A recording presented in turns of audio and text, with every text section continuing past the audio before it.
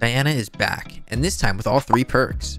In a previous video, I showcased how I made 3 billion coins during Diana, and in this video, I'll share all the tips and tricks so that you can do the same. Okay. There's definitely some hidden techniques that you can use, but before I reveal them, we have a couple of other things we should look at. To simplify killing Inquisitors, you'll always want the person with looting 5 to get the kill, and you'll always want to have your maximum magic find out when they do kill it. Let's look at an example using real data. If I were to kill my own Inquisitor with a looting 5 weapon, and I had 400 magic find, then the game says I would have an 8.75% chance to get a Chimera book. However, if I were to use a looting 4 weapon, but I still wanted that 8.75% chance to get a Chimera book, then I would need 446.875 magic find. Now, there is one exception to these rules, and it has to deal with loot share.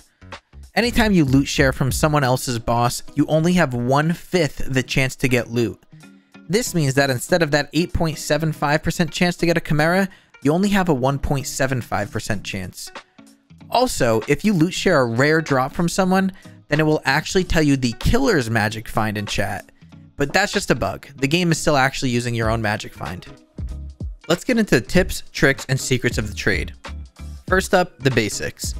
You basically always want to be in a 6-person party, where at least one person has a looting 5 that can kill for your group.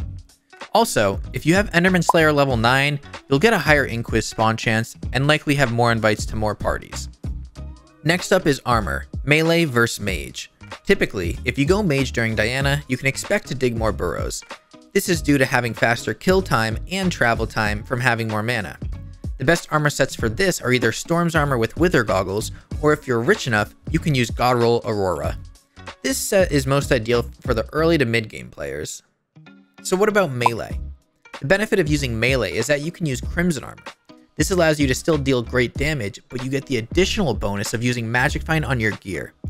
This will increase your chances for Daedalus sticks and Minos relics. Plus, you won't need to swap armor for any Inquisitors. There's also some extremely useful mods that'll make burrow navigation easier so you don't blow through all of your mana instantly. I'll be sharing my texture packs and mods when we hit 1K subs, so make sure to like and subscribe while you're here. It might give you good Diana luck too. Next up's equipment. The Rift necklace gives you the max amount of magic find, so that should be a no-brainer. For all of my other equipment, I use Molten gear with magic find and mana regen, but that's just my preference. After that, we have weapons. There's really only 2 good weapons that are in discussion if you want to have a great Diana. The first, of course, is the Hyperion. It's the best in slot weapon for mages. And second, the Daedalus axe. This is the best magic find weapon, so you'll want to hold on to this to get more magic find during Inquisitors. You can also use the Daedalus axe as your primary weapon if you decide to go melee. This way you'll get the bonus magic find on all of the mobs you kill. Next up, we have to talk pets and pet rules. The first pet you'll need is a griffin pet, duh. After that, we're going to have to use a magic find pet. Ideally, we'd use a golden dragon, but if that's not affordable, you can go with a black cat. The third pet we'll need is the rat pet. Some of you guys might already know the tech about using rat pet, but I have some additional hidden tech that you guys should know about. We'll get into that shortly. For our pet rules, there's some variation here. But you'll want one rule that says when you dig a burrow, equip a griffin pet. You'll want another rule that says on mythological creature kill, summon your magic find pet. Lastly, people also set up a rule for when they cast their fishing rod. This is preference. I have my rule to equip the griffin pet when I throw my rod, but some people prefer their pet rule equip their magic find pet when they cast their rod. Again, this is all preference. For the rest of our tech and other things you should know before Diana's office, I have a couple of items. First up, you'll want to use Legion on your magic find armor. I promise you, it really does make a difference. Now, I use a mod that tracks how many Inquisitors I've spawned, and I record my bestiary ahead of time. This way, I can calculate how many Chimera books I should have been expected to get during the event.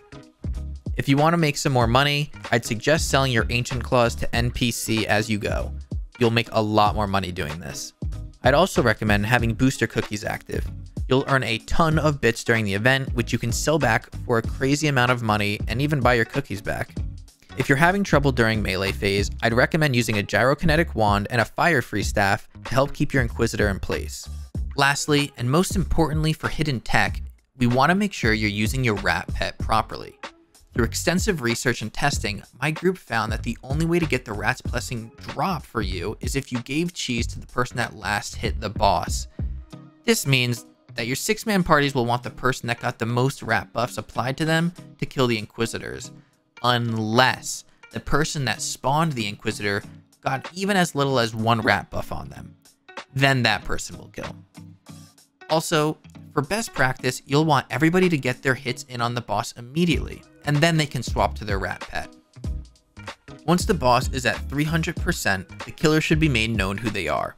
And once the boss is at about 350%, everybody should swap off their rat pet and the killer should slay the Inquisitor.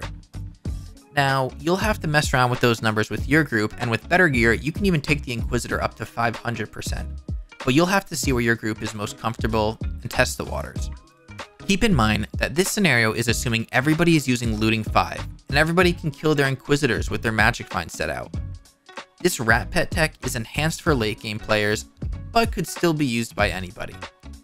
What we're currently looking at are 2 clips from the most recent Diana, where my friend Toby was able to get 2 Chimera books via rat pet. He actually has more occasions where this happened, but we don't have the clips for it here. To summarize everything in 3 steps, 1. It's imperative you have a person with looting 5 kill all Inquisitors. 2. Always have your maximum magic find set out for those bosses. 3. If possible, use the rat pet to buff magic find and increase your chances on getting Chimera. If you want to have a look at my most recent Diana, where I made over 3 billion coins, follow the link at the end of this video. Also, make sure you subscribe and like the video for extra Diana luck. Thanks for watching!